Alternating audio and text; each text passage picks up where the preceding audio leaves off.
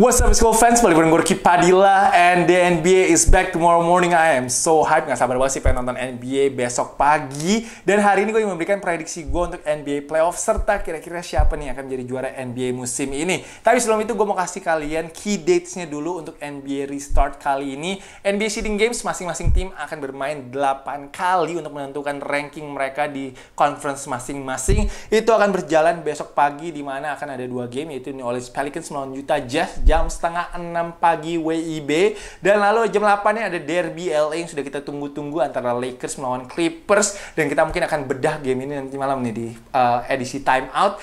Jadi 2 game ini kalian bisa nikmati juga secara gratis di video.com. Oke. Setelah ada seeding games ini, kemungkinan akan ada play-in tournament bila seeded nomor 8 dan nomor 9 ini bedanya di bawah 4 game. Dan ini akan kemungkinan besar terjadi di Western Conference.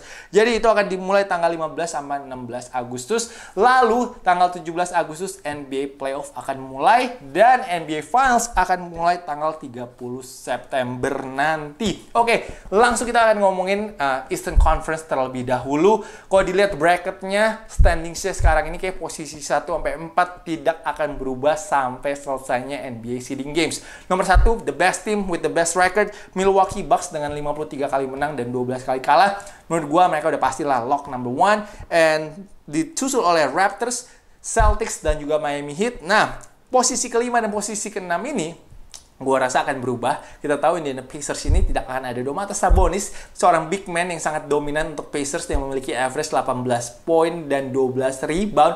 Ini akan menjadi kehilangan yang besar banget untuk Indiana Pacers menurut gue, yang Sabonis ini kemarin mengalami cedera, jadi kita nggak tahu dia bisa main atau nggak sampai sekarang. Tapi yang pasti sih menurut gue dia nggak akan main di NBA seeding games ini, sehingga Pacers akan turun ke posisi 6 and Philadelphia 76ers akan naik ke posisi 5. Lalu posisi 7 dan 8, menurut gua juga Brooklyn akan turun ke posisi 8 dan Orlando Magic akan naik ke posisi 7.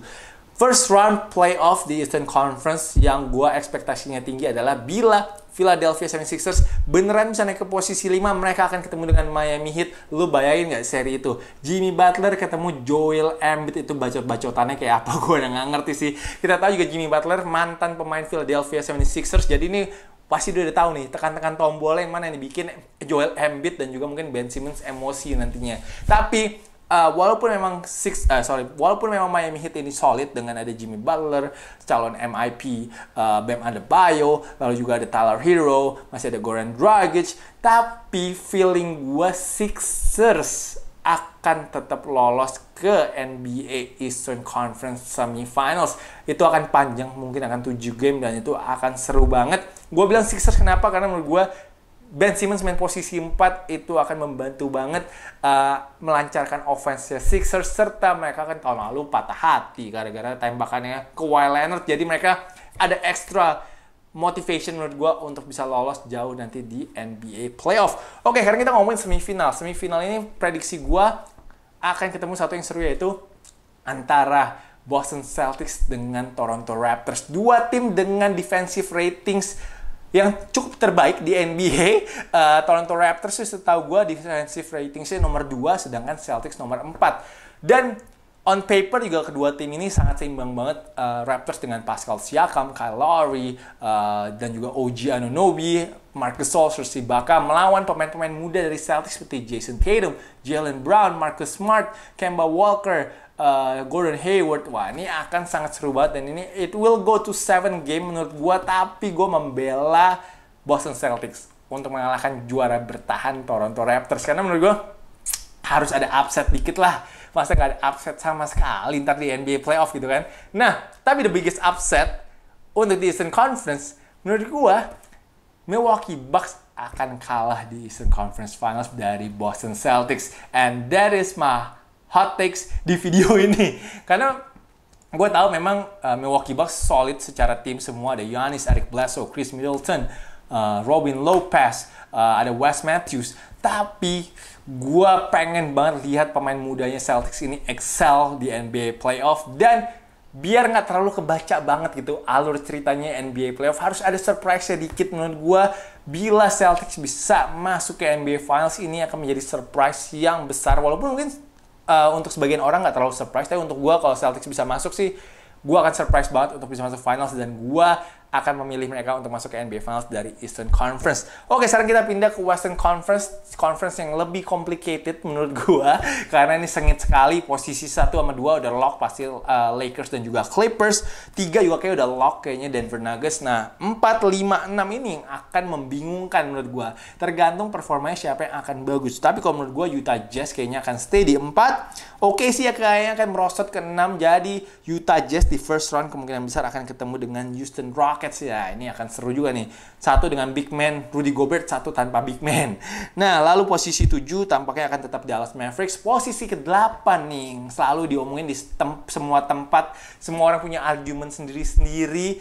Tapi ini akan seru banget. Dan di Western Conference pasti akan terjadi play-in tournament. Nah, kalau menurut gue, Memphis memiliki schedule yang cukup berat, di mana mereka harus ketemu 6 tim playoff dari 8 pertandingan. Itu menurut gua Memphis akan kalah semua di playoff game itu, dan bukan playoff game, di game yang melawan tim playoff itu mereka akan kalah semua dan akan sulit menang lawan Pelicans juga kayaknya. Jadi kayak Memphis bisa go 1-7, itu tadi prediksi gue ya.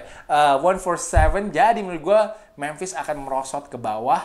Yang akan naik adalah jelas New Orleans Pelicans yang mendapatkan schedule the best of the best. Mereka schedule enak banget. Mereka ketemu siapa ya? Washington ya kalau nggak salah, atau ketemu Sacramento Kings 2 kali. Lalu satu lagi yang akan bertahan adalah menurut gue Portland Trail Blazers. Jadi play-in tournament yang akan terjadi adalah New Orleans melawan Portland Trail Blazers. Maafkan gue fansnya San Antonio Spurs. Gila, San Antonio Spurs ini sangat disayangkan sekali menurut gue. Streaknya mereka di 22 straight playoff kayak akan terhenti di sini tampaknya, karena memang kayak agak susah ya untuk San Antonio Spurs ini naik ke atas. Tapi you never know, anything can happen in the NBA. Nah, kalau ngomongin prediksi gue untuk posisi 8 dan posisi ke-9, gue, walaupun semua orang gue tahu harapannya pengen banget lihat Zion lawan LeBron di first round of playoff, NBA pun pengen mengharapkan itu, tapi menurut gue I think New Orleans Pelicans akan kalah dari Portland Trail Blazers. Menurut gue Blazers akan mengambil posisi ke-8 dan akan melawan LeBron James di first round. Walaupun gue tahu storyline-nya akan lebih bagus, Zion versus LeBron, and then revenge Brandon Ingram, Josh Hart, dan juga Lonzo Ball melawan mantan timnya gitu. Tapi Portland is just too much. I think dia jago banget, man. Ada Dame, ada CJ, Carmelo, lalu juga ada Hassan Whiteside, and Nurkic is back, Zach Collins is back. Don't forget about Anthony Simons. Menurut gue Anthony Simons juga bisa menjadi surprise nanti di NBA seeding games ini. So, gue masih membela Portland untuk masuk posisi 8, karena menurut gue kalau Lakers ketemu Portland itu bisa a long series and it's gonna be fun to watch them shootout. Mungkin bisa 40 poin, 50 poin lawan Lakers, dan juga melawannya LeBron James. Itu akan fun banget menurut gue. Oke, itu untuk first round. Kita akan ngomongin sekarang second round. Second round ini gue paling sulit milih adalah bila Clippers gue ketemu dengan Denver Nuggets. Karena menurut gue Denver Nuggets ini talentednya luar biasa banget. Dan di Western Conference ini kalau nggak ada upset, gue bingung akan milih siapa nih kira-kira yang bisa upset nih kan. City yang atas, tapi kayaknya nggak ada sini kayaknya tapi di Western Conference. Dan kita tahu Denver ini lagi hype banget karena Bol is playing well. Kemarin juga Michael Porter Jr. kalau nggak salah 19 poin di game scrimmage terakhir melawan Orlando Magic. Dan mereka size-nya besar-besar sekali. Dengan ada Nikola Jokic, ada Bol, ada Paul Millsap, Jeremy Grant.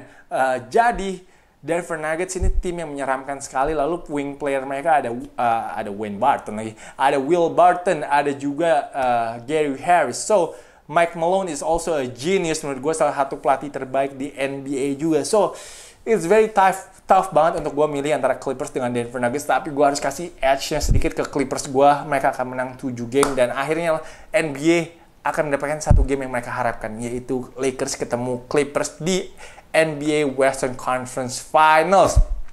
Gue yakin semua pasti akan bilang gue bela Clippers di situ. Tapi tidak. Gue bilang gue fair aja. Menurut gue kalau Lakers ketemu Clippers ini, gue akan lebih membela Lakers untuk masuk ke NBA Finals. Menurut gue role players mereka lebih siap kayaknya dengan adanya J.R. Smith, Dion Waiters, Dwight Howard, JaVale McGee, Danny Green, Alex Caruso, KCP. I think they can go deep banget against the Clippers, dan ini menurut gue akan memberikan edge-nya juga untuk Los Angeles Lakers. So my finals ini adalah rivalry di NBA yang terpanjang mungkin, yaitu Celtics melawan Los Angeles Lakers. Dimana kita tahu tahun 80-an tuh gila banget, Magic lawan Larry Bird, lalu 2000-an Paul Pierce against Kobe Bryant, and now maybe Jason Tatum against LeBron James. Ini gonna be fun banget. Kita tahu Jason Tatum beberapa playoff yang lalu ngedang di depannya LeBron saat dia masih rookie season ya kalau nggak salah bersama Celtics, dan LeBron masih main di Cavaliers. So I think this matchup finalnya antara LeBron lawan Jason Tatum and Boston Celtics lawan Lakers, I think this is gonna be great for the NBA. So that's my prediction. And yang menang kira-kira siapa nih? Gue bilang sih yang menang Los Angeles Lakers jadi NBA Finals, jadi NBA Champion tahun ini. So guys, itu prediksi gue. Lakers menjadi juara, finalnya Celtics lawan Lakers.